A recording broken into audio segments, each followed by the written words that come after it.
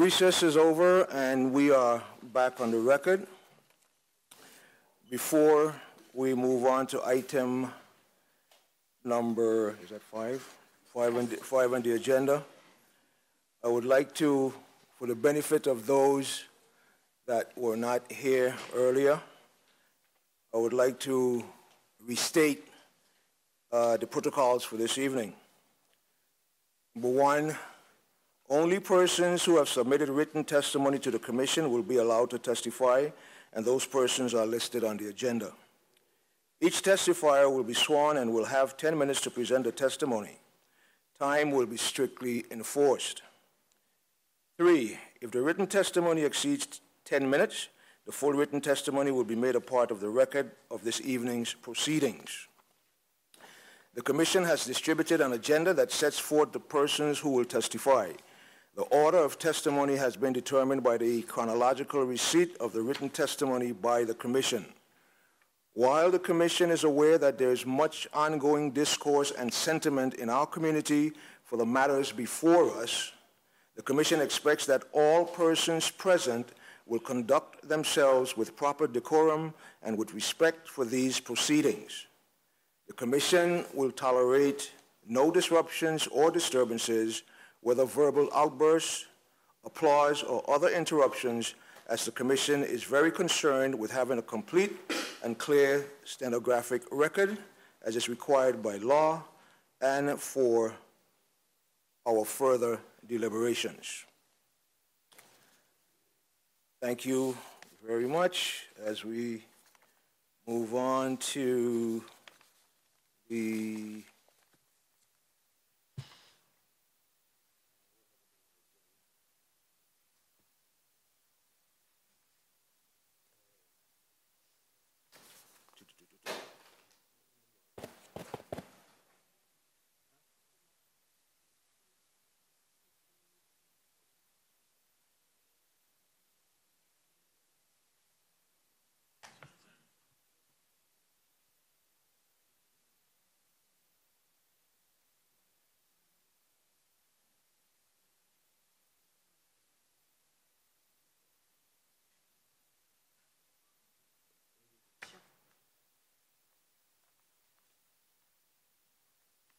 So item number 5 on the agenda is the VIGL Racino license application. Invited testifiers are Andrew Dubuque, CFO and Principal of VIGL Operations, R. Oliver David, Esquire, Director, Division of Game and Enforcement, Virgin Islands Department of Justice, Dotson James, Chairman, St. Croix Horse Racing Commission, Virgin Islands Department of Sports, Park and Recreation, Mr. Elroy Bates, Jr., President, Flamboyant Park Horsemen Association. So the previous witnesses, Mr. Dubuque and Mr. Schiffer, haven't been sworn. We need to swear in the other testifiers, Ms. Wilson and Mr. Bates. I'm not going to ask you to stand, Ms. Wilson. But you could raise your right hand. Yeah, and Mr. Bates, please stand and raise your right hand. Do you hereby affirm that the testimony you are about to give to the Virgin Islands Casino Control Commission is the truth, the whole truth, and nothing but the truth? If so, if you do, please say I do and state your name for the record. Ms. Wilson? I do. My name is Betty Leona Wilson. Thank you. Thank you. So we begin with the testimony from VIGL. Thank you, Chairman. Good evening again, Casino Control Commission and DGE members, staff, and all present.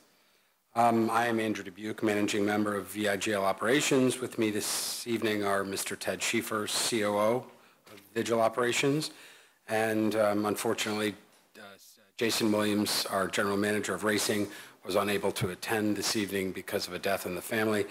And also with me our VIGL Company Counsel, Mr. Miles Plaskett of Duane Morris. Since 2016, the horse racing industry on St. Croix has been dormant.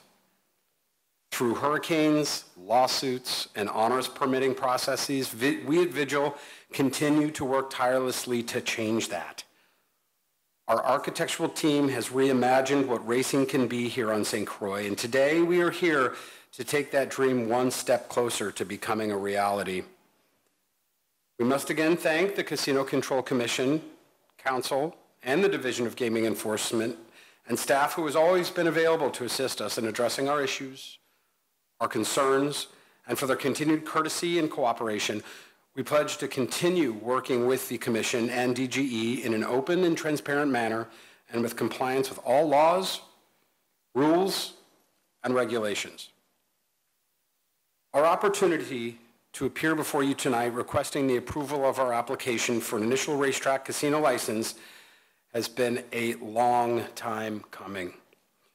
The journey and process to this point has been sometimes very difficult, challenging, and sometimes frustrating. And I will admit there were times when we thought this task might be impossible. But as long and hard as the journey has been to this point, it's also reminded me of the resilience, perseverance, and willingness to accomplish the difficult, the challenging, the impossible that can be characterized by the Virgin Islanders and especially the Crucians. I continue to be humbled and honored to be on this journey of bringing horse racing back to where it belongs here on St. Croix. We would not be here tonight without the hard work, vision, and persistence of the many people on St. Croix, and I must have personal gratitude and appreciation in particular to the governor and his team, including the men and women of DP&R, CZM, Parks and Recreation, and Justice. I will forever respect and be grateful to the Horsemen's Association, particularly Mr. Bates, Mr. Knight, for their support, advice, and hard work on behalf of horse racing and our efforts. And we all know it's been a long time coming. We still have a distance to go, but we can finally see the light at the end of the tunnel. I'm confident that together we will soon all achieve the goal of world-class horse racing and gaming at the Randall Dock James Racetrack. The casino at the Randall Dock James Racetrack, which is what we're here to discuss today, a facility we call the Caravel West, is designed to incorporate gaming, food, and entertainment with over 15,000 square feet of total entertainment area. Visitors will be welcomed by the newest gaming options, up to 200 machines for all to enjoy. Our 20-foot ceilings and generous bar and entertainment area will provide a fun atmosphere for music and dancing. Our restaurant will give those hungry for some delectable cuisine a place to relax and enjoy the sights and sounds of the Caravel West's energy. Our separate OTB will provide a comfortable and engaging environment for all those who wish to watch horse racing from all over the world and be able to place wagers as well. This newly constructed casino and other improvements on the track will be the first thing that visitors see when they arrive at the airport. That's an impression that we take very seriously and that we strive to improve upon its current. From a regulatory perspective, we feel the plan submitted to the Commission and approved by the Governor's Office, CZM, and DP&R lives up to the requirements of the executive franchise agreement.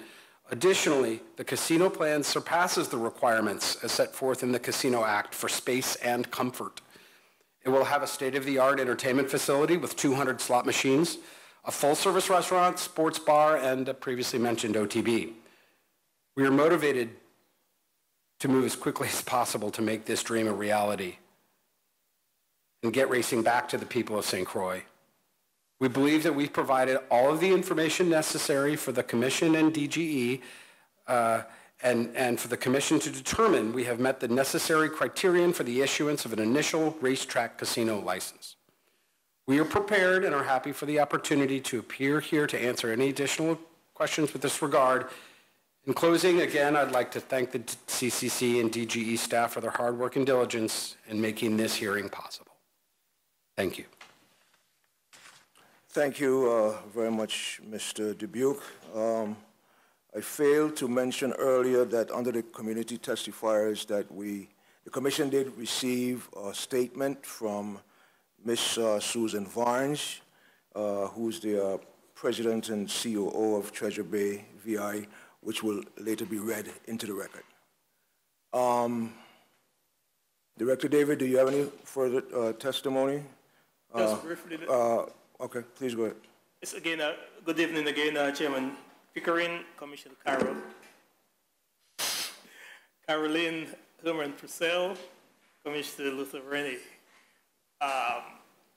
Dubik, other members of the VIGL team, and other testifiers and interested parties. As I indicated when I spoke during the first part of this meeting, the investigation of DGE was a combined investigation for both the applicants because of the overlap in the officers and qualifiers. So basically, I am not going to regurgitate what was stated. It would be redundant. Whatever that DGE indicated during the testimony that was previously presented applies to the application of the racetrack casino. That's where we are at this point in time. So just like to accept everything that was submitted to the Commission. That would be for both applications for the Class 4 VIGL casino in Christiansted and the racetrack casino. Thank you very much, Director. The next testifier listed on the agenda is Mr. Dodson James, who's the chairman of the St. Croix Horse Racing Commission. He was unable to attend this evening, and his testimony would be read into the record after Ms. Wilson's testimony. Next, we have Mr. Elroy Bates, Jr., President of the Flamboyant Park Horsemen Association. Mr. Bates, you may proceed. Good evening, Chairman Pickering, Vice Chair Herman Parcell, and Secretary Treasurer Renee. I am Elroy Bates, Jr., President of the Flamboyant Park Horsemen Association. On behalf of the Flamboyant Park Horsemen Association and myself, thank you for the opportunity to deliver testimony to the Virgin Islands Casino Control Commission. The Flamboyant Park Horsemen Association was asked to testify before this commission on VIGL's applications for initial Racino licensure. We, the Flamboyant Park Horsemen Association, favor the VICCC granting VIGL their Racino license. First, if this Racino license is not granted, no horse racing will occur in St. Croix. Without a Racino, horse racing is not self-sustainable. Throughout the continental United States, 95% of racetracks have a Racino to survive. It has been 8 years since the Randall Dak James racetrack was closed. And with the issuance of this license, we are very much closer to opening. The issuance of this license brings needed monies into our economy and much needed jobs. The taxes from this Racino will amount to a significant amount of new money in our economy. Also, the taxes from the workers, feed shops, and the many vendors that supply the Racino and the horseman will boost our economy. Last but not least, a few of the beneficiaries of the Racino are the Department of Sports, Parks and Recreation, the Department of Agriculture, and the Virgin Islands Olympic Committee. Once again, we the Flamboyant Park Horsemen Association members, thank you for this opportunity to give testimony to the Virgin Islands Casino Control Commission. Thank you very much, Mr. Bates. Next, we'll have Ms. Betty Wilson. Your testimony was rather short, but please read it into the record. And if you have anything else to add to that, okay? Good evening to the members of the Casino Commission. I am Betty L. Wilson, and I am in support for the Casino Commission granting the St. Croix Horse Racing their casino license. Enclosed are the following bills, franchise agreements with the Racing Commission, Horsemen Association, and the Government of the Virgin Islands for the St. Croix Racetrack. Respectfully submitted, Betty Wilson, and my address is 234 Hannah's Rest, Frederickstead. My phone is 340-332-9020. Now, I am here on behalf of the past Racing Commission. And I'm here because I'm very disappointed in the previous Racing Commission. They never came and contacted us that they were going to close the Racino. They had problems with the Racino. Mr. Bennett just walked in one day to the office while we were conducting races, and I said to him, "Can I help you?" And he said to me, "Do you know me? You don't know me?" And I said, "No, I don't know you, and if you don't want to tell me who you are, you have to go outside." He says, "Well, I am doing the job that the commission refused to do. I'm getting rid of Traxco. That was your job, and you didn't do it." The Racing Commission never, ever came and told us what was going on.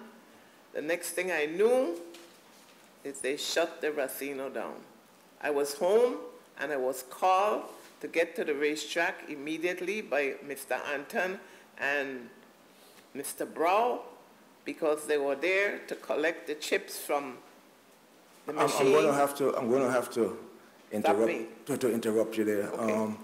We want your testimony to stick to the matter of qualifications for the licensing. That's our purpose here tonight. So if you would kindly restrict your comments to those, Well, please. I will. Okay. But I gave you all a package because I indicated that I couldn't do it in 10 minutes. So I have given you all a package of the lawsuit against the St. Croix Racing Commission, and it's still active. Okay? Okay. Thank Thank you. Thank you so much. I'd like to, I just saw him walk in, the Honorable Senator Kenneth L. Gittens. Good evening, sir. Good evening, Senator Gittens. Senator Gittens, good evening.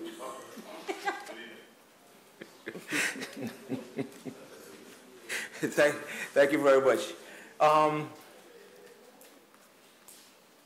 We want to ask a couple of questions of the testifiers, Mr. Bates and Ms. Wilson, before we come back to VIGL. Mr. Bates, are you aware of any matters that would inform the Commission as to the qualifications of VIGL or its qualifiers? Mr. Andrew Dubuque, Mrs. Susanna Dubuque, Ms. Janice Bobeck, Mr. Austin Jones, and Mr. Howard Bayless. Can you repeat if I'm aware of? Of any matters that you would inform the Commission about these qualifiers that I just named? No, no. Okay, No. thank you. No. Ms. Wilson? No, I don't know them. Okay, thank you. Are you aware of the current operations at Caravel Hotel and Casino and any other VIGL businesses? And if you are aware, are you pleased with what you have seen? Yes. Yes, I am. Okay. Is it your opinion, if granted a casino license to operate at Randall Doc James Racetrack, that they would continue to maintain similar quality operations at this facility? Yes. Which? Similar. In Ghana, you have a racetrack though. But there's a casino? The casino? Yes. Yeah, I think so. You're confident? Yes. Okay. Thank you so much. Commissioner Herman Purcell, any questions from Mr. Bates or Ms. Wilson? Mr. Bates, and in your testimony, you reference a statistic that 95% of the racetracks have a Racino. Yes. Is there somewhere you can direct me to that source material? Something you know from as your experience as being around racetracks? Right, as experience. The only racetrack I know that don't have a casino is Kentucky, Churchill Downs, Kentucky, Churchill Downs, that's it, yeah. But if you travel to many racetracks, Yes, this is commonplace at racetracks? yeah. I'm fine, Mr. Chair. Okay, thank you, Commissioner Herman Purcell. Commissioner Renee, do you have any questions from Mr. Bates or Ms. Wilson? For Mr. Bates, just for Mr. Bates, Is it your testimony that horse racing will not be able to operate successfully without a Racino? Yes, it is. You're convinced of that? Yes. Thank you. Okay, thank you. Can I follow up? Yes, please. What convinces you of that? Okay, the pauses, the maintenance of the racetrack. The attendees at the racetrack they're not that much people that attend horse racing. So the casino is what makes up for it. The maintenance and the pauses of the racetrack. Okay, and races would run so many days, but is it because the Racino is operating on a continual basis? Races, right now in our live racing agreement, we run 13 race days per year for the first 3 years. Yes? And what's the other half? But you said the Racino would support the people, that not enough people come to the races that would support the purses and the different things. Yes, and the maintenance of the racetrack, yes. Because the 13 races a year? No, not because the 13 okay, we're running for $100,000 per race day. I don't believe without the casino, they will be able to sustain that. That's the total of the purse, $100,000 a Per race race day, yeah.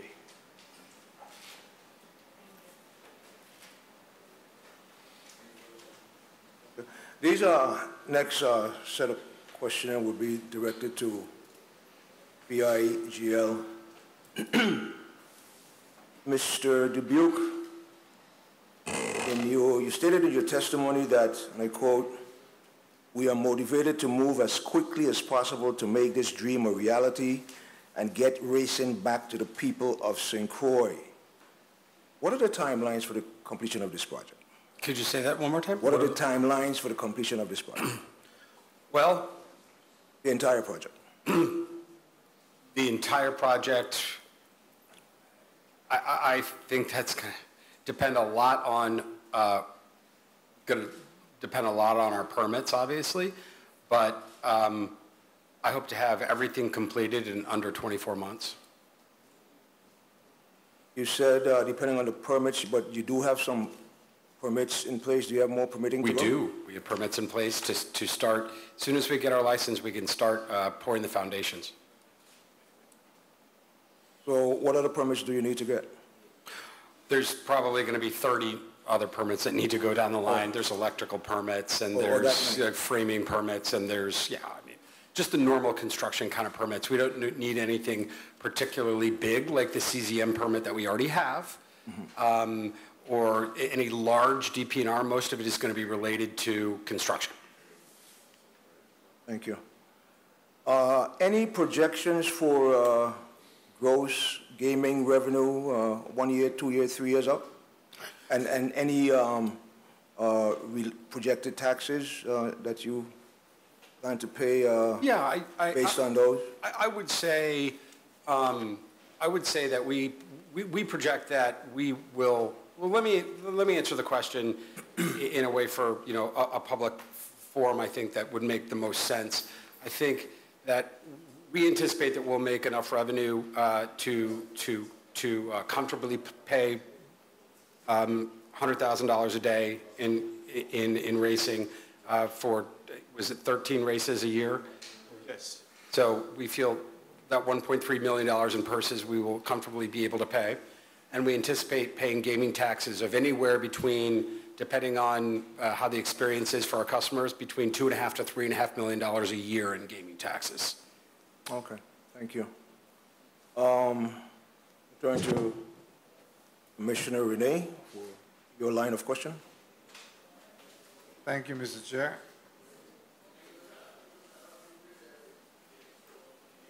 It is required that you submit with your application an economic impact plan, what we call a marketing survey. What you submitted is devoid of any statistics as to how the economic impact of St. Croix will be. We were disappointed that it was very, very lacking in how did it impact the economy of St. Croix. For instance, you mentioned that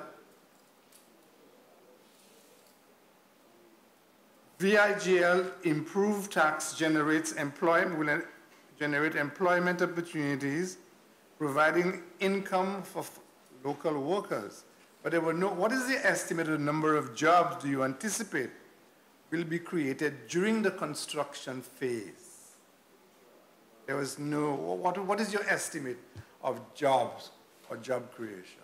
So, job creation, well, would you like job creation after construction and during construction, or just during construction? Let's separate them. During your construction phase, what do you anticipate would be the economic impact on that?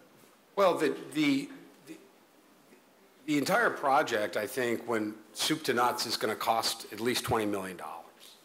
So if you say that between 15 and 20% of that is direct labor as opposed to materials, we're talking up to $4 million of direct cash going right into the community, okay? We don't anticipate hiring anybody from off-island. We obviously have been working with, as the commission knows and the community broadly knows, we've been working with on-island contractors who have their own employees, but also use subs as well. Does that answer your question in the first part? I just want you to repeat, 20% of 20 million? We believe, I'm not the contractor, but what I know about how contractors operate, approximately 20% is going to be labor, and that labor goes right into the community. So that's up to, let's say, about $4 million is for salaries into the community. Now, once the casino is built, we anticipate there's 50 new casino jobs, probably around 20 new racing jobs. Now on race day, that's an additional 30 to 35 people that we're going to need on race days. And then inside the food and beverage and entertainment, inside the racing entertainment center, another probably 20 people. So that's 50, 70, that's 90 people, 90 additional employees on top of our existing 94 on a full-time basis, and then on a part-time flex basis for race days, an additional 35 on top of that. So you're talking 125 people, most of them being full-time employees. That's pretty significant. At our average, what's our average per hour, 19 something, 19, 20? Yeah, the average wage right now in the casino is $20.54 an hour. Yeah, so on a $20 base, what, $20 at 52 times 3, we're talking well north of $7 million per annum. Okay, you also indicated the influx of money can lead to increased spending in the local economy, but nowhere did you mention on the multiplier effect. Did you take into account the multiplier effect, or do you have an estimate of the levels of spending that will be generated because of this initial first round spending? That's a really good question. I think the multiplier effect is certainly in play here.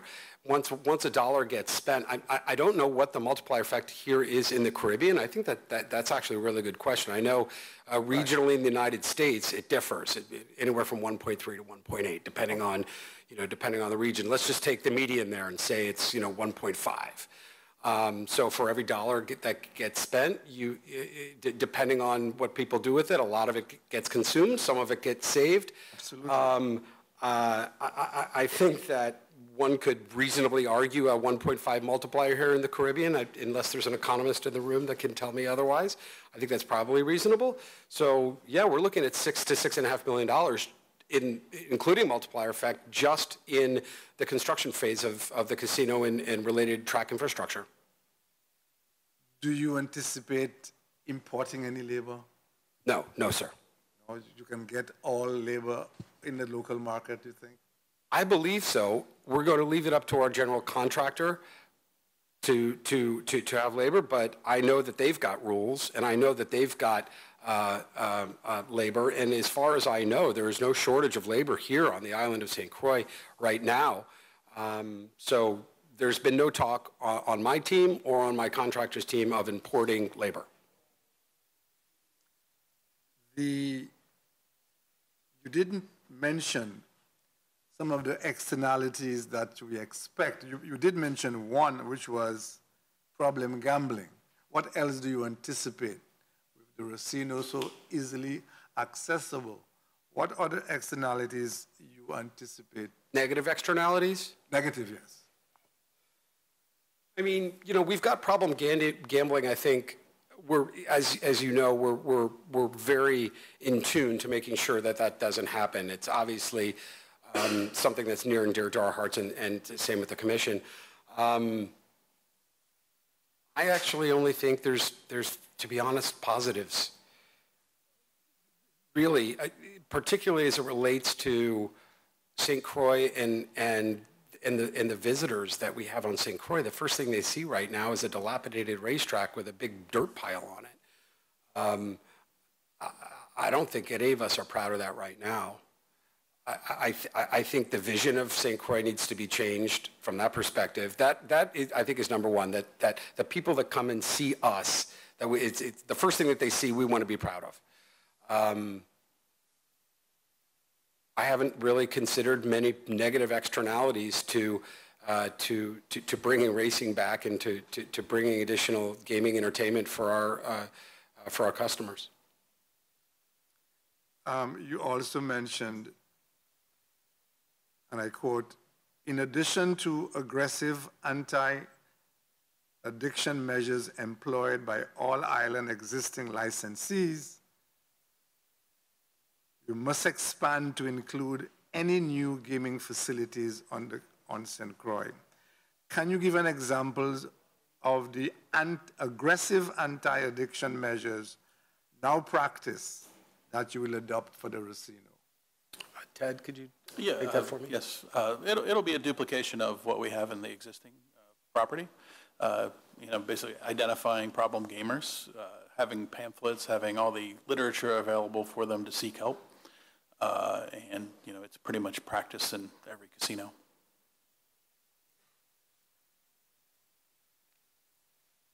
Do you anticipate the level of leakages from the economy based on, you did mention St. Croix is an open economy. Do you anticipate what level of leakage from our economy that might take place? Could you please explain what you mean by leakage? In your statement, you said that St. Croix is an open economy. Mm-hmm. Therefore, we anticipate some leakages. You'll spend the money here, but it will get out. Do you have any estimate of what might leave? I don't think it would be any different from leakage that would occur, and by leakage you mean money leaving the island as opposed to being spent here on the island. I don't think it would be any different from the leakage that occurs in the existing facility downtown. In fact, it might even be less. Well, it's tough to say because we do have the airport right there. So you're going to have people that come before they get on their airplanes. They're going to come. They're going to win $5,000 and they get on the airplane, go back to Atlanta and spend it there. That's entirely possible. But I think by and large, the money that we spend from our expense categories that go to the people of St. Croix and that go to the taxes that we spend here on St. Croix, I think that those kind of leakages will be kept to a minimum, specifically due to the fact that we have mostly bona fide residents of not only the territory, but of St. Croix as employees, and we don't intend to change that. In fact, we strive pretty hard to make sure that's a high number. I think right now it's in the mid to high 90s. We don't anticipate changing that at all. So I think the monies that we provide, I think, will be about the same leakage, if you will, that we have right now. You may have answered that question prior to. Once in operation, what's the level of sustained employment you anticipate? So I'll just break it out again. 50 new casino employees, 20 racing employees, and these are all permanent, and 20 F&B employees. So that's 90 full-time for the Racino, food and beverage and the racetrack. And on top of that, we estimate on race day an additional 35. So 125 full and part-time, with 90 of those being full-time. Thank you, Commissioner Renee. I think I committed a boo-boo earlier. I went straight to questioning, and we do have 2 more testimonies to be read into the record. So, Madam Clerk, would you please read those testimonies or statements into the record? First testimony is from the St. Croix Horse Racing Commission, dated February 9th, 2024. Addressed to Marvin L. Pickering, VICCC Chairman, CEO, Virgin Islands Casino Control Commission, 3005 Orange Grove, Christiansted, VI 00820. Regarding VIGL Operations LLC application for Racino license at the Doc James Racetrack. Dear Chairman Pickering, I anticipate all is well with you and the other members of the Casino Control Commission. I would like to thank you for inviting me to testify on behalf of the newly created St. Croix Horse Racing Commission. Unfortunately, I will not be able to attend to testify due to a long-awaited scheduled appointment. The St. Croix Horse Racing Commission looks forward to a smooth transition for VIGL to commence the construction of all infrastructure associated with horse racing, as well as the operation of horse racing on the island of St. Croix.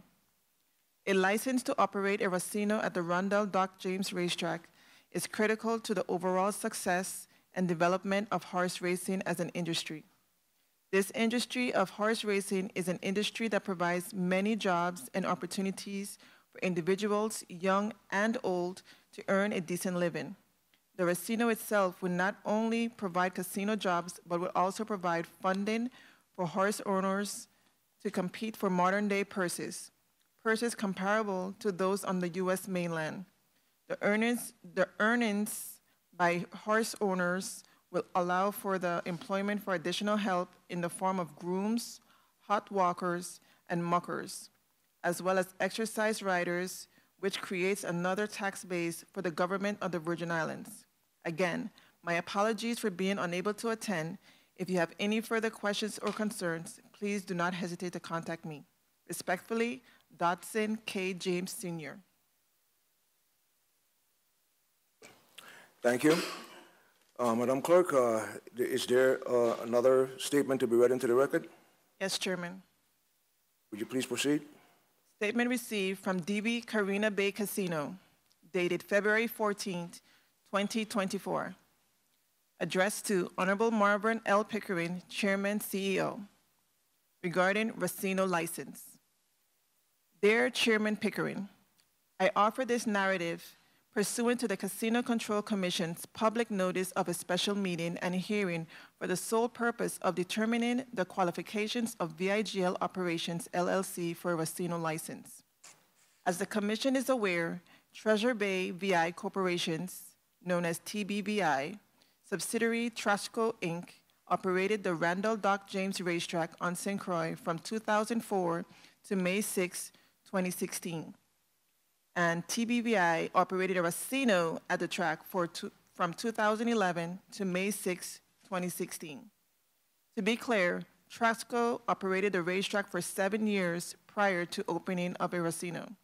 And once again, legislation was passed. It was incumbent upon Trasco to maintain live horse racing in order to operate a Racino.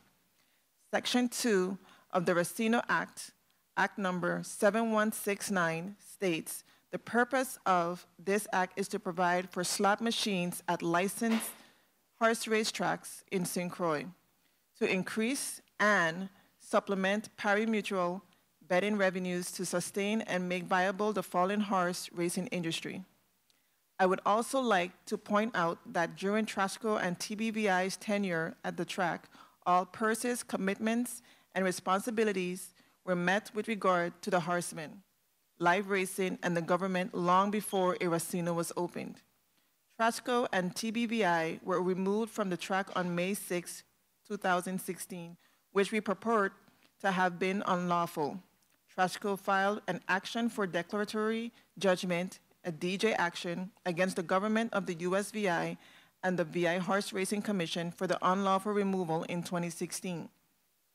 Shortly after this removal, we became aware that VIGL had been in negotiations with the government to make an investment in the St. Croix racetrack of approximately $14 million, with improvements to be completed in not less than 24 months and substantially completed within 42 months following approval of the plan. Once the DJ action was filed, Trashco was approached by the government to enter into negotiations for a three-party agreement with the government and VIGL, encouraging us to withdraw the DJ action. Negotiations led to an agreement that Trashco and TBVI would return to the racetrack to operate a Racino if we would agree to give up those rights after 2 years. Very specific agreements were negotiated requiring VIGL to not only make improvements at the track, but also to construct a Racino for TBVI to operate for 2 years. As a matter of record, all of these agreements were approved by the Casino Control Commission. The improvements VIGL committed to were spelled out in the agreement executed in October 2016, along with a franchise agreement between the government and VIGL. That was 7.5 years ago. The franchise agreement has since been renegotiated due to the fact VIGL no longer has access or responsibility over the St. Thomas track. However, it is my understanding that VIGL is contractually obligated to invest $15 million on the Randall Dock James track. We understand that VIGL has now come before you for a Racino license. While we are not commenting about VIGL's suitability to operate a Racino, it is unclear why VIGL will come before you at this stage, as there are many requirements that VIGL must complete prior to operating a Racino. Most notable is construction and operation of a live racing facility, and the fact that Trashco and TBVI have the opportunity to operate a Racino for up to 2 years prior to VIGL operating a Racino. Additionally, it is unclear how a Racino could be in operation in the absence of live racing. We respectfully suggest that VIGL's Racino license not be considered until VIGL is fully compliant with all binding agreements with the government, the horsemen, Trashco, and TBVI. Sincerely, Susan Barnes, President. Thank you very much, Madam Clerk. We are going to move to some more direct questions to VIGL. Mr. Dubuque, or your team, reference is made on page 3, paragraph 5 of your petition for a consent resolution of a settlement agreement, stipulated judgment, and transition agreement. Please explain what those documents are, how they came about, and their relevance to the application before us. For the record, again, Miles Plaskett for VIGL. The consent agreement, as indicated in the referred to by representatives of DV, came as a result of litigation between DV and the government, where our part, VIGL's part of this transaction was in the negotiation of a franchise agreement. The government was in the process of settling with DV and entered into the settlement agreement, and the consent agreement to get rid of the litigation, the declaratory judgment that was requested by DV. There's a transition agreement between the government, DV, Trashco, the names are, and a copy of those agreements were attached to the petition, and VIGL. All of them reference the franchise agreement and the requirements for VIGL to obtain, specifically in the franchise agreement, as a condition,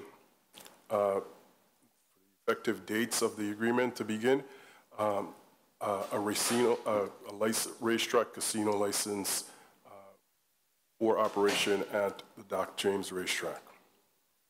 But just to follow up on that, how specifically, how do those documents relate to the application that's before us now?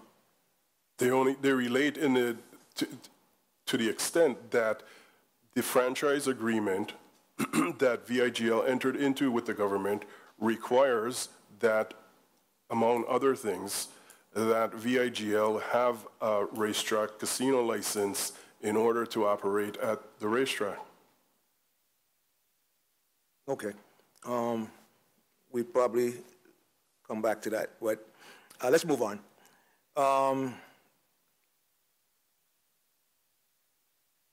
Again, on your petition, reference is made, I believe it's on page 2, paragraph B, of the consent resolution of the franchise agreement VIGL has entered into with the government of the Virgin Islands.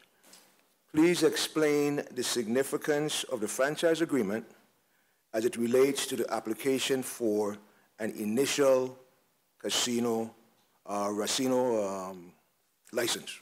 Right. The franchise agreement is for, or grants to VIGL the franchise of operating the racetrack, the horse racing at the racetrack, and a Racino at the racetrack.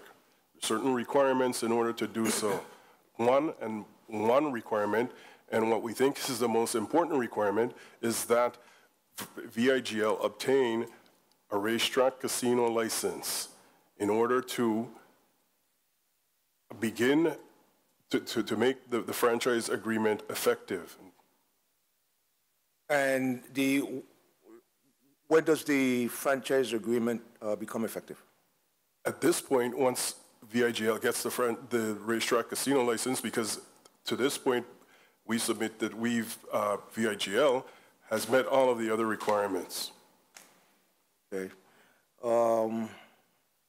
Again, referencing the franchise agreement, specifically section 8.1, as amended, it references a project management plan that sets forth VIGL plans to restore, improve, and enhance the racetrack and its facilities. Has VIGL presented a plan to the government of the Virgin Islands as yet? Yes. You have? Yes. Okay. Has it been reviewed and approved by the government of the Virgin Islands? Yes. Okay, and you need to make those available to us? Yes, sir. Okay, thank you. I'll turn it over to Commissioner Renee for his line of questioning. Attorney Miles, is it your understanding that whatever agreement is that you have signed is contingent upon you first receiving a casino license? In order to proceed with operations at the racetrack, and it is specifically stated in the franchise agreement, one of the conditions for the franchise agreement to become effective is that VIGL obtain a racetrack casino license. Section 8 of the franchise agreement relates to improvement and maintenance of the racetrack facility. Section 8.2b of the franchise agreement, as amended, requires 40% of the improvements of other work described in the franchise agreement to be completed in not less than 24 months and substantially completed within 42 months. How does this requirement comport with section 439G of the code that requires commencement of and continued substantial construction within 6 months of obtaining all necessary licenses and all other requirements needed to proceed with the construction and operation of the Racino project? But our position would be that, and the section that you referenced in the code says that if that cannot be done, that we would have to come back to the commission and explain to the commission why. So that's, I mean, if we can't meet the requirement that's in the code, we have to explain and have to show that we've been in substantial compliance, that we're making genuine efforts to do the construction within that time. The code makes provision for that. Section 8.4C and 8.6 of the franchise agreement references a construction plan that is to be contained and show exact design, configuration, materials, budget, and schedule for the construction and renovation projects described in Section 8. Has a construction plan been developed and approved by the government of the Virgin Islands? And if so, what does it state regarding the time schedule for construction and renovations? Specifics. Yeah, as I previously answered, yes, it has been provided, but the specifics of the timing were not provided with the construction plan. I think what the chairman asked was a project management plan. Okay. But this one asked for construction plan. I think two different, the difference. Okay, well, the construction plan and the construction management project plan were both provided at the same time. I'd have to dig up exactly what was approved in terms of timelines, but I can't tell you offhand what it said in there, if they were provided at all. So just to follow up with Commissioner Renee's question. So, and to be clear, there is a project management plan that's referenced in the franchise agreement, and there's also a construction plan. They're not one and the same, correct? Well, let's define what those two are so we all understand, because I don't want to, so the construction plan, when I think construction plan, I think, okay, the barns go here, the quarantine barn goes here, the grandstands go here. That's my definition of what a construction plan is. Do we agree on that? Is that fair? Okay. Yes, that has been submitted and approved. In terms of project management plan, it would be, okay, phase one is this, then we're going to do these things here, then these guys are going to do this. It's the management of that plan to implement the plan. Can we agree that that's what you mean by that too? Yes, both of those have been provided and both have been approved. I can't tell you offhand whether timelines were included in such project management plans or not, but I can certainly get back to the commission and tell you. Okay, thank you. Before I move on to Commissioner Herman Purcell, who was the author of your market impact study? Who did that for you? There was management.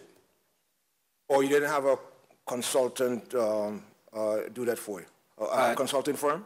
No, sir. Similar to our initial license 5 years ago, we feel as though we're more capable, frankly, than a third party to assess the market impact of an industry that we've been operating for the past 8 years. Anyone on your staff is an economist? No, sir. Not that I'm aware of. Thank you. Commissioner Herman Purcell. I understand that under the franchise agreement, VIGL must have a license to operate a casino at the racetrack. I follow that. What my questions would be, or my challenge is, concerns the settlement agreement, the transition agreement, and the stipulated judgment, all pertaining to that lawsuit involving Trasco and TBVI. And we've heard the statement from Ms. Vons. Those documents, specifically the settlement agreement, transition agreement, stipulated judgment, reference VIGL constructing a temporary Racino that they will turn over to TBVI to operate a Racino for a period of 2 years. Correct? That's what it says. Sorry, it says, That's what those, up to 2 years. excuse me, up to Up 2 to years, up to 2 years. Question is, what is a temporary temporary casino? What is a temporary casino? It's a location, a temporary casino, I think, in our minds, and again, others might disagree, but broadly speaking, it's a location provided to engage in gaming. I mean, broadly speaking. The agreement doesn't stipulate exactly what it has to be constructed of it or anything like that. Well, in the stipulated judgment, there is Exhibit 1A-3 lists some general specification of this temporary casino. The question is it the intent of VIGL to construct a temporary casino? VIGL intends to comply with all of its agreements and all of the rules and regulations of the VI Casino Control Commission, and also intends to enforce all of the agreements that it has entered into. And so we, VIGL, will build a Racino, the facility. We are also we also expect that the parties will continue to talk to each other and to do what is mutually beneficial to each party, and to make sure that that it works, that the arrangement that the parties have entered into works, and that it makes sense for each party. VIGL has been in contact with Traxco DV, has had communications with them about what we're doing, what we've been doing, and continues to talk to them and expects that we will continue these discussions. But we intend to comply with our agreements as are required, and we intend to enforce our agreements as is required. Okay, so these agreements, right? You went to court, the court signed off, the lawsuit was dismissed because you came to this agreement, the settlement agreement, and you had a transition agreement, and the Casino Control Commission approved those agreements. Correct. For this temporary Racino and an operation thereof by TBVI. Right. There's more to the agreement as well. I mean, you can read the agreement but this is what the agreement says what it says. Yes, so I think the challenge that I'm having is VIGL properly before the commission at this point? Who would be operating the Racino at the Randall James racetrack? Will it be TBVI or VIGL? You're saying you're going to honor all your agreements. Correct. And we will, if as required. Our understanding, how we read the franchise agreement, is that we have to have approval of a racetrack casino license in order to even have a franchise agreement. Right. And the transition agreement is separate from the franchise agreement and was negotiated between the VIGL and the government.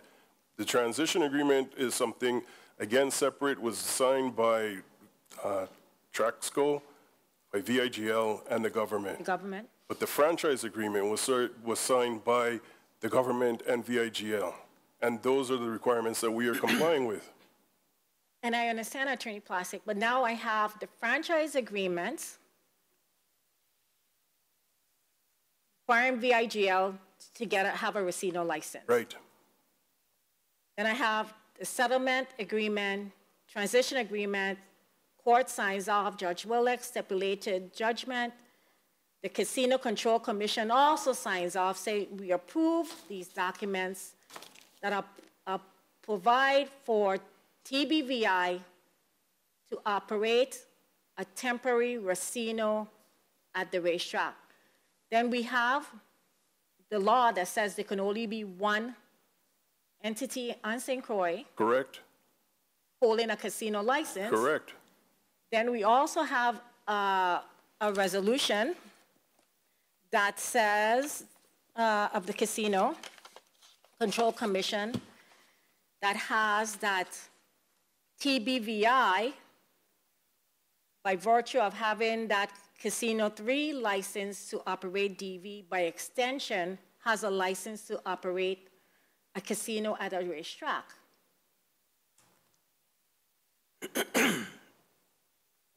I'm just trying to fit all the pieces of this puzzle together and to say which entity is going to operate the casino at the Doc James racetrack, at the Randall Doc James racetrack. Right.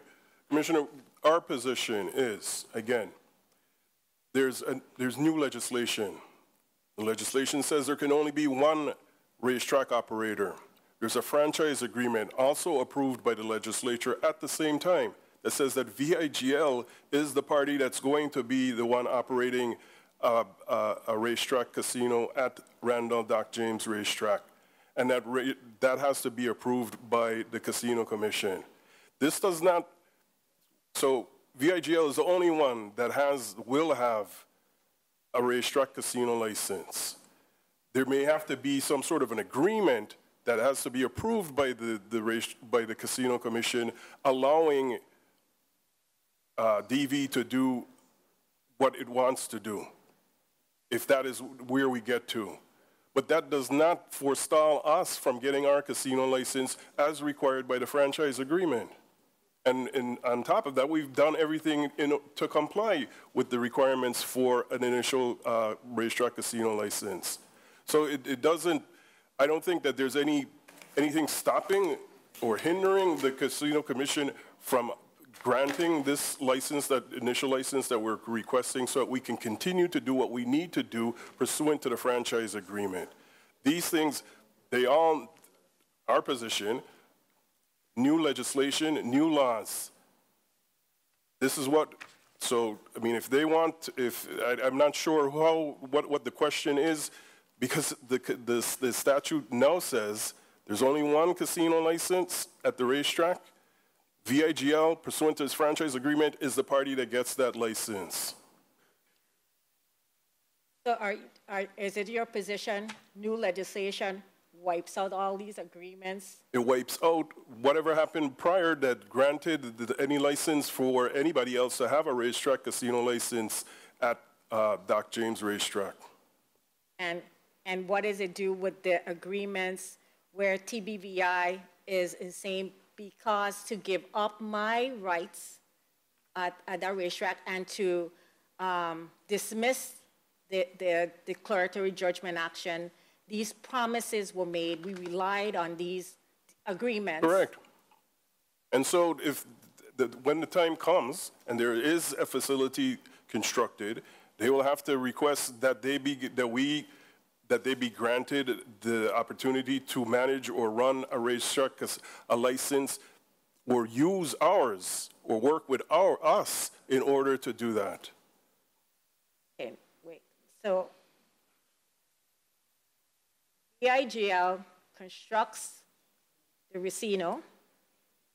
These agreements, you said TBVI would then be able to come and say, now let us have it for up to 2 years? That's, again, I mean, we're talking hypotheticals, we're talking in the future, but the question, the answer is in the document.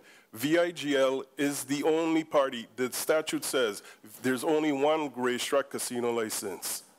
There's only one. The franchise agreement says VIGL gets that license. VIGL has applied for it. VIGL gets that license, or VIGL applies for the license? Well, VIGL applies for the license. Applies for the license, right? Right. And I have a document that seems to say that TBVI has such a license, Well, right? I beg to differ. Okay, well, that's what lawyers do. Right. They differ on, Right. right? But I'm saying you heard, well, let me give this. You've heard the statement from Ms. Barnes. What is VIGL's response, if any, to that statement? VIGL will comply with all agreements and enforce all agreements.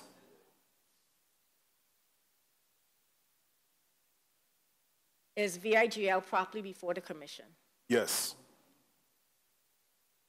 Again, because, and repeat Tell me it. again.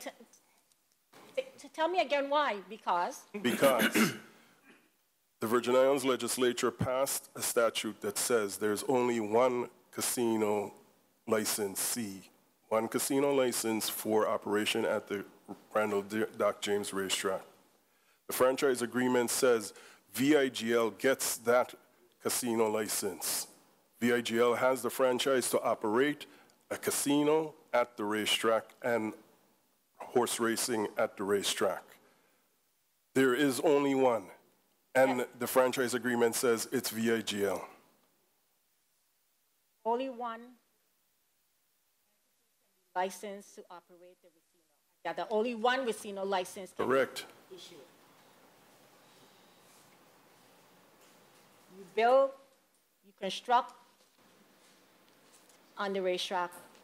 TBVI comes and says, under these agreements, we're now coming for our up to 2 years, because these same agreements say you have to wait at least 1 year after I commence, right? There's Or, yeah, well. or yeah, and then it has buyouts, right? Right.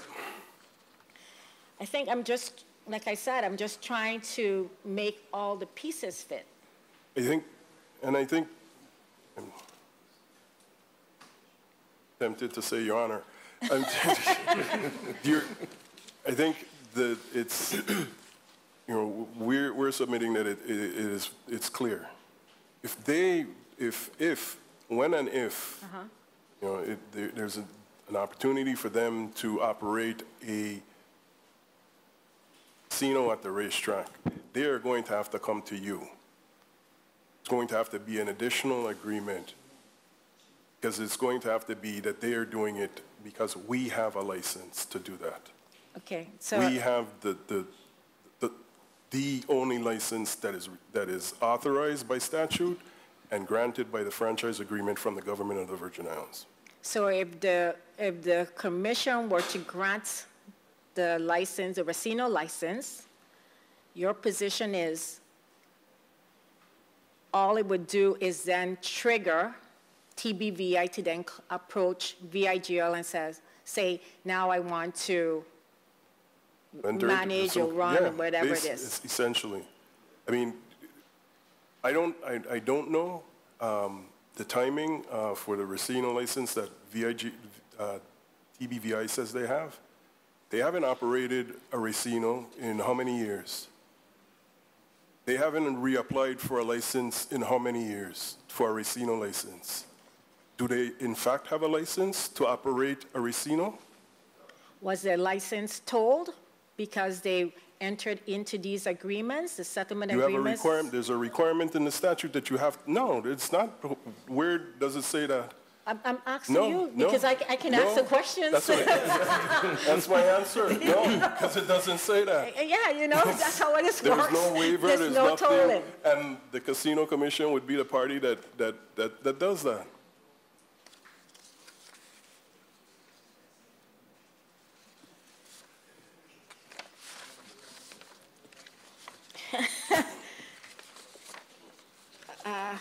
Chair, I'm gonna take a break now and let me formulate some more questions for Attorney Fly. By the way, I was advised that when you're giving your testimony, you should get a little closer to the mics so that the recording is effective. I apologize for speaking, and I apologize for speaking over the commissioner because I know it's difficult to get us all. Okay. do you have any further questions for our testifiers? Okay, just one, and anyone can answer this question for me. All these documents that are referenced, right, mention temporary Racino, temporary casino. What is that? Oh, and the stipulated judgment that was signed by Judge Willocks. It provided for, I think, 4,800 square feet building. Was envisioned by a temporary Racino?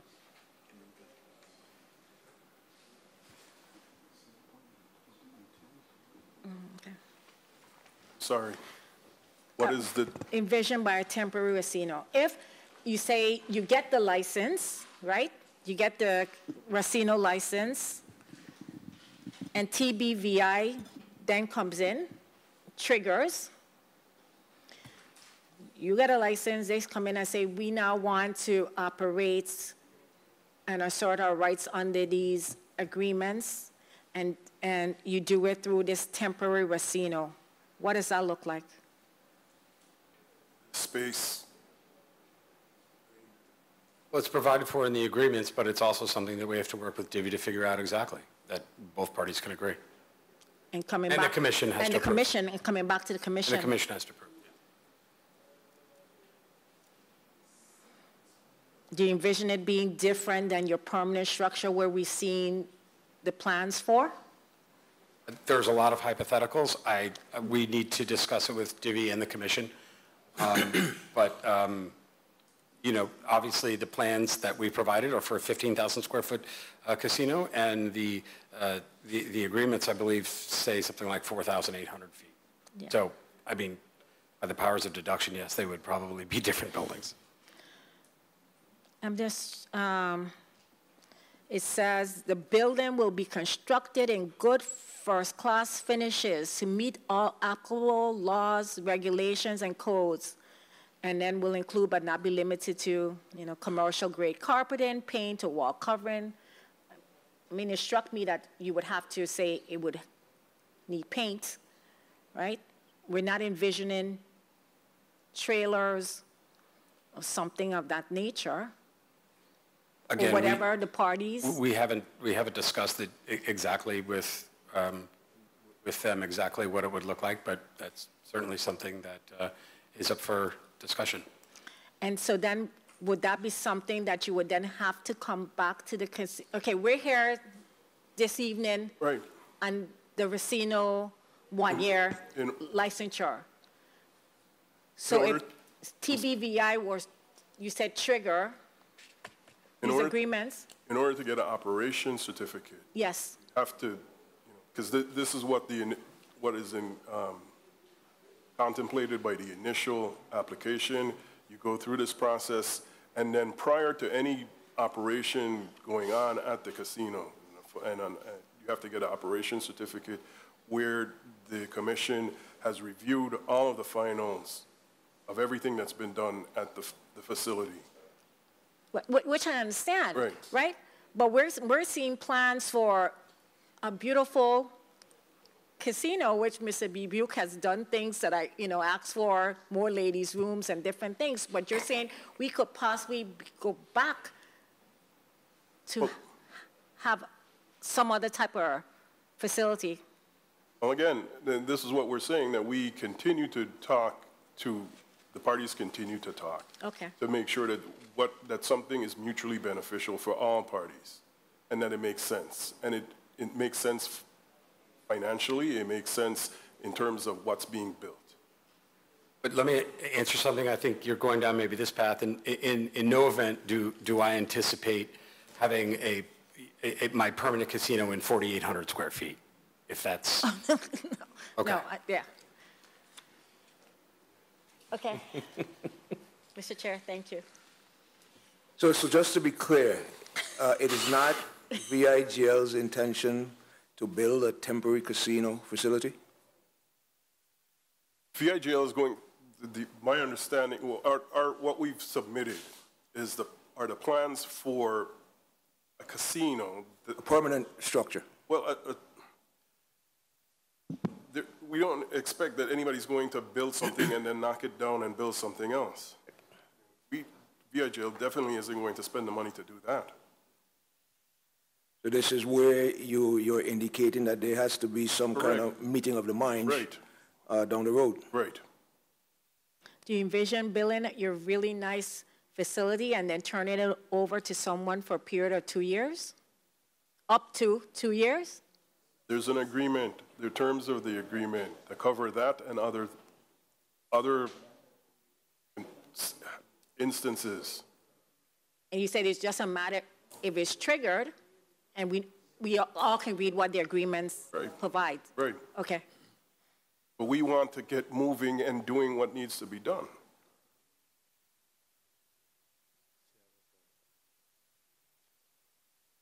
Are you want to follow on? Renee? Yeah, okay. You can go ahead. Commissioner Renee? Attorney Miles, I want when I sit with the rest of the commission members that I am clear in my mind in what I understand this to say. I have something before me, stipulated judgment. And I'm going to read it clearly. It says, the parties agree that Traxco's affiliate, Treasure Bay VI Co-op, TBVI, is duly authorized to reopen a Racino at the Randall Dock James Racetrack and occupy and operate a temporary Racino constructed by VIGL Operations LLC or affiliates and approved by the Casino Control Commission. Is duly authorized to reopen a Racino at the Rundle Dock, and that's the agreement that the stipulated judgment signed by Judge Willard. How should I interpret that? You have to read it in conjunction with the franchise agreement and the transition agreement, all which are, and why it was attached to the petition. All of them, you have to be read together in order for it to make sense. So in layman's terms, what does that say? Put all of them together for me to understand it properly. VIGL has the franchise to operate a Racino at the racetrack in conjunction with horse racing. Virgin Islands legislature says there's only one racetrack casino license available. Only one party can be licensed to operate a racetrack casino. VIGL, the government, and Traxco, DV, which the entity, entered into agreement so as to resolve litigation between them that said that Traxco, that entity, will be able to have the opportunity with VIGL's license, the parties will have to agree to operate a temporary casino license, and there are other terms in the transition agreement. Terms for, timing, what would happen if that doesn't happen, what would happen if VIGL doesn't do it, what any penalties would be, any certain things that the parties could consider. But again, the parties are, as commercial parties, are able to speak to one another and come to a mutually beneficial agreement. But our position, and I submit again, VIGL has the franchise. VIGL, pursuant to the statute, is the party that is entitled to get a Racino license. VIGL has submitted its petition and proven by its application, the personal history, everything that DGE has gone through with us, that this party, VIGL, meets all of the requirements to have a Racino racetrack casino license, an initial racetrack casino license. This is not an issue. The issue that you are looking at now, the questions that you are raising now, does not forestall VIGL from getting an initial racetrack casino license. There's a franchise agreement, there's statute, we've met the requirements for an initial casino license. Whatever is going on between whatever the other party is suggesting has no bearing on what is going on tonight. I follow. Thank you. What the other party is suggesting, that same stipulated judgment reference that TBVI is deemed to be fully licensed to operate the racetrack. And the franchise agreement and the statute says otherwise.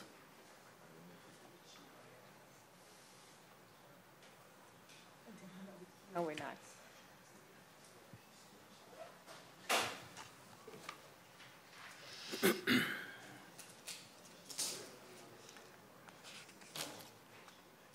I don't know. I guess you're saying that it says that it's deemed, but I'm reading something different. Wait, what, are you stipulated judgment paragraph 1? No, stipulated judgment paragraph 3.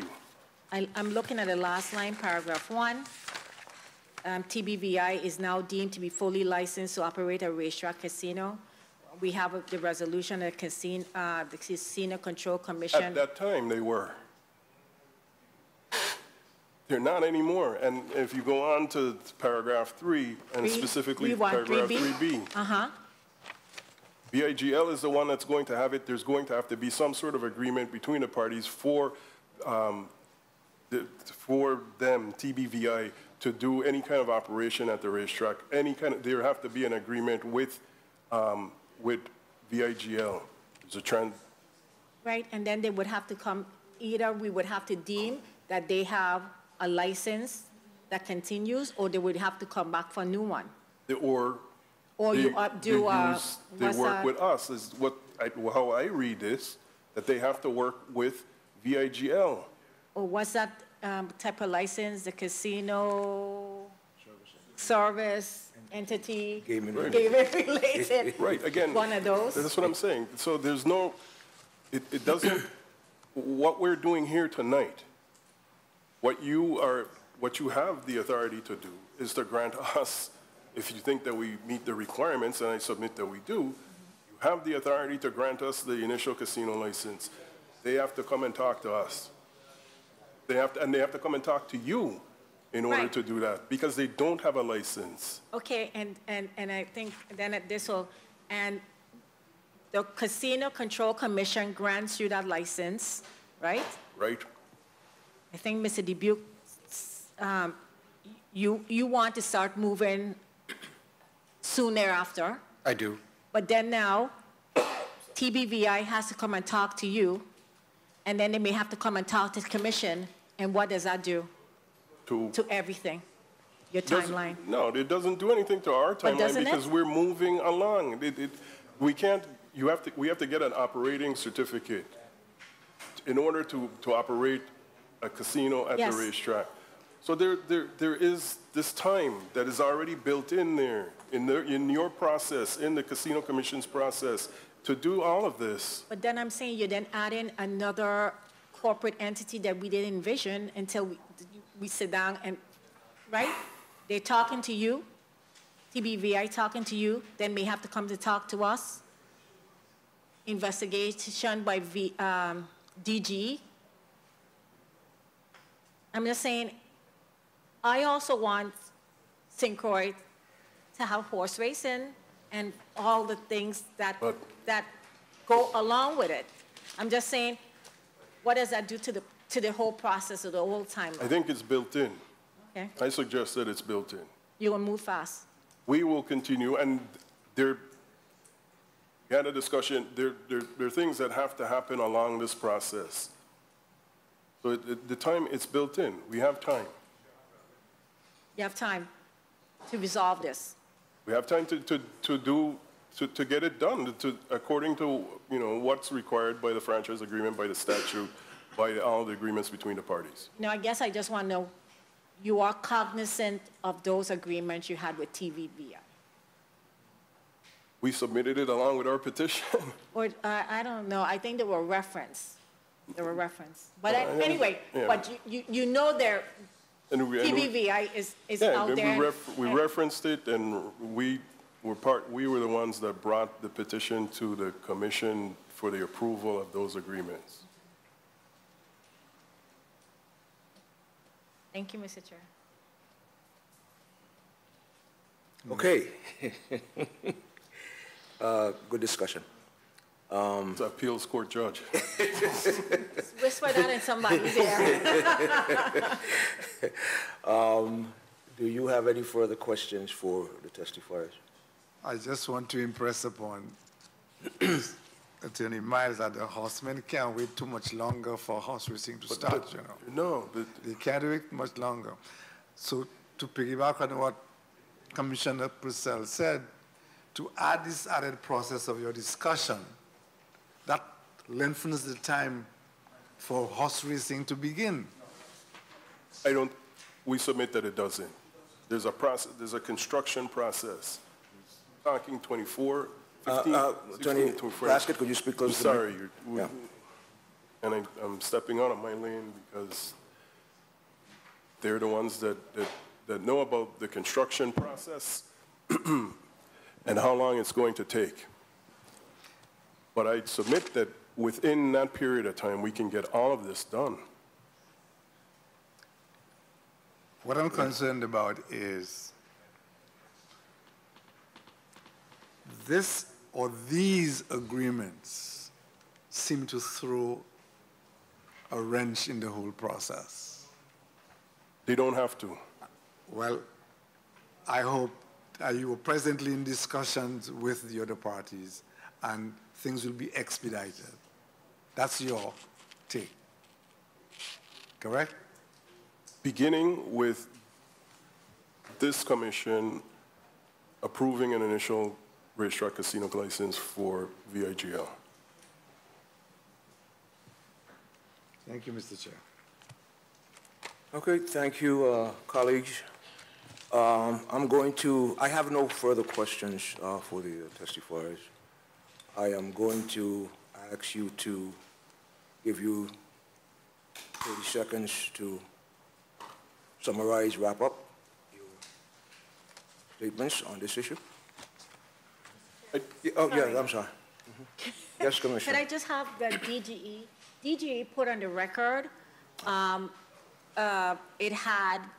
it recommended the licensure for the casino for license. Could you put on the record your recommendations for the initial casino licensure at a racetrack known as a Racino, as to all the persons whom your division had to investigate?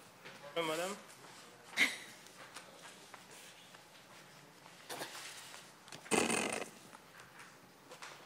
I can go down the list. Okay, again, R. Oliver David, Assistant Attorney General, BI Department of Justice, and the Director of Gaming Enforcement. As I indicated before, the DG's role with regard to the entire process is to conduct due diligence investigation of all of the applicants. Basically, as the testimony that I provided for the first part of this discussion involved a combination of the two, since there is overlap between the qualifiers for the application for the renewal of VIGL's Casino 4 license and also the initial Racino license. The DGE, with regard to the applications that were submitted to the DGE made the recommendation that VIGL Operations LLC, DGE recommend that license be granted with certain conditions. With regard to Howard Billis, license be granted and there are no conditions with regard to Howard Billis. Austin Jones, likewise, license be granted with no conditions. The other applicants, that's Janice Bobeck, Susanna Dubik, and Andrew Dubik. DGE recommend that the license be granted. However, the DGE specified certain conditions that should be placed, and that's the recommendation of DGE to the Casino Control Commission. And as I indicated, the Casino Control Commission can accept or reject DGE's recommendation in whole or in part. Thank you very much. Thank you. Thank you, Mr. Chair. Okay. Before we move to, your summation and next to adjournment, I like to recognize the presence of Senator Carrion in the back. Good evening, sir. And Mr. Jason Williams. Earlier, Mr. Dubuque mentioned that you were not able to be here earlier because you had a death in the family, and I offer you our deepest and most sincere condolences. Okay. Summation, summary? I will not belabor the point, and I think we've had an excellent discussion of where we are. We've submitted an application for an initial racetrack. VIGL Operations LLC has submitted an application for initial racetrack casino license, which we believe should be approved.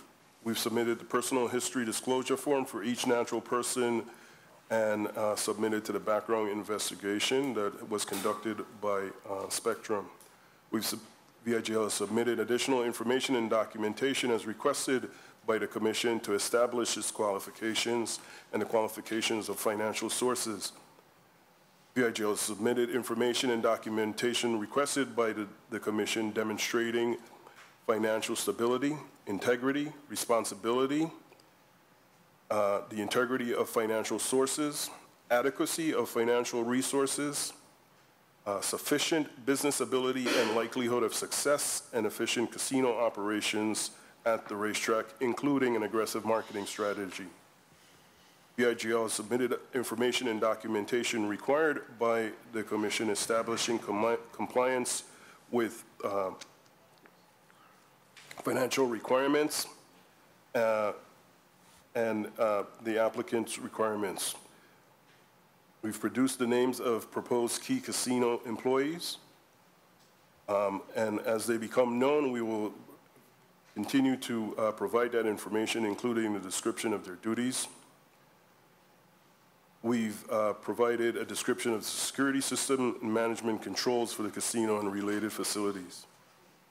VIGL will immediately commence and continue substantial construction of the racetrack and the racetrack casino facility if it's granted the racetrack casino license, the initial racetrack casino license. We believe, based on all of the arguments, based on all of the information that we've provided thus far, and the arguments and in what we've provided tonight, that we are entitled, that we meet the requirements for initial racetrack casino license, that the Commission has the authority and all of the information necessary to go ahead and grant that initial racetrack casino license. Thank you. Any comments, Mr. Dubuque? Closing? I'll be more brief than learned counsel because I think he summed it up very well. I think what's important for the Commission to understand, for the horsemen to understand, for any members of the Senate behind me to understand, and for the horse racing community to understand is we don't take this responsibility lightly at all.